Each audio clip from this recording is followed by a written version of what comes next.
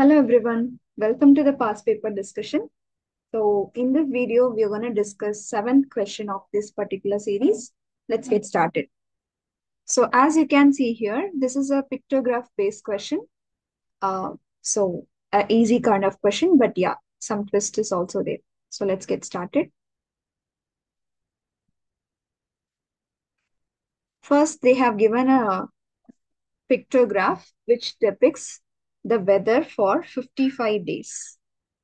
Then we can see the rain, snow, cloud, sun, fog, and sun and fog is missing. The aim is to complete the pictogram for sun and fog too. And one more keyword is given here. So sun was recorded one more than fog. This is the clue we have. And so we can see a square consists of four smaller square. This represent 4 days. So quite easy to represent here. Let's get started. How to solve this? As they have said, sun was recorded one more than fog, but I'm not sure with how much sun is and how much fog. Sun is compared with, so sun is equal to one more than means plus fog. So you can take fog as x, some variable, and then sun would be x plus one, right? So we have defined a variable. Now, how to solve? Like we have one more clue. The weather is totally for 55 days. So for rain is recorded for how many days? Quite simple. So this picture represents 4 days. So here 4 times 4, which is 16. So 16 days rain is recorded. And snow, it's 4 times 2, right? So two pictures, each pictures covers 4 and then plus, this is 2. Actually, 4, the complete figure is 4, the half of the figure is 2. You can just count the number of square also. So what we need to do, first multiply 4 times 2 is 8. 8 plus 2 is 10.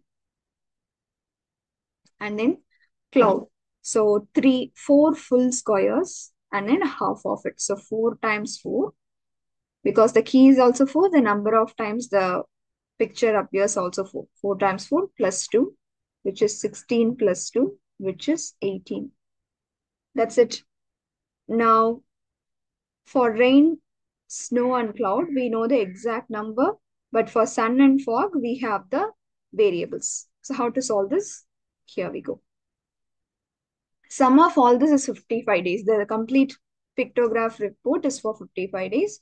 So we need to solve 16 plus 10 plus 18 plus x plus 1 plus x. All this should be equal to 55, right? And solve for it. Add the numbers. 1 plus 18 is 19. 19 plus 10 is 29.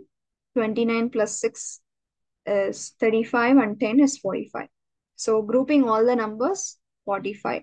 And variables x again, which is 2x equals 55. We are solving for x.